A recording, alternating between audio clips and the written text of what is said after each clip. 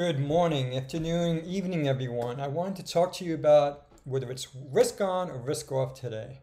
What I'm seeing is that it's risk on, and this is a short covering rally, bear market rally that I've been looking for weeks. I think this is a real thing. Let's see how the unemployment report, labor report, is on Friday. If that report is weak or somewhat weak, stocks will continue rallying. If the report is strong, the market is definitely going to go down because it's going to be worrying about higher interest rates. Because remember, the Fed panicked. They screwed up. They were too dovish. And now they're becoming too hawkish. And they keep saying, oh, we're going to raise rates 50 basis points. Hey, 75 basis points. Is there someone for 100 basis points? So the issue is, are we going to raise rates 100 basis points? And if the unemployment rate is good, meaning it declines, the Fed's definitely going to worry about inflation and raise the Fed funds rate 75 to 100 basis points. But otherwise, I think this is a short covering rally. We can go up rapidly, quickly into a fairly high level. I'm talking at least 10% from the low.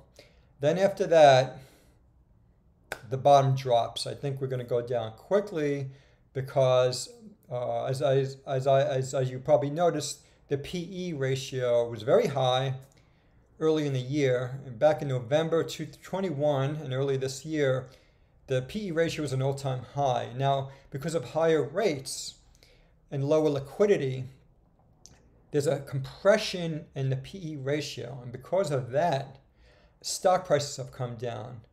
Now, the second leg, I should use two, the second leg of this market decline is going to come from lower earnings estimates. That has not happened yet, but we're in early July. You know what that means. Second quarter earnings are coming out, and so they're going to be giving outlooks. Corporate offices, CEOs, CFOs are going to be giving outlooks, and I think they're going to be talking about how they feel for the future because the consumer confidence is at an all-time low and everyone's scared. And the issues with geopolitics, obviously. So the thing is, this might be the time where stocks compress, stocks decline, not because of compression in P ratio, but because earnings estimates will decline, right? That's the E in the PE ratio.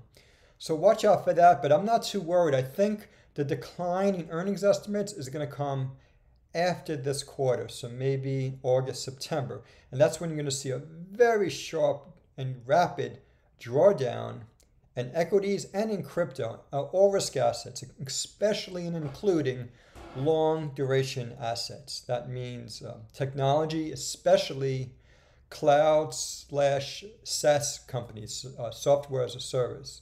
So look out. But for now, enjoy the ride up. And until we meet again, thank you.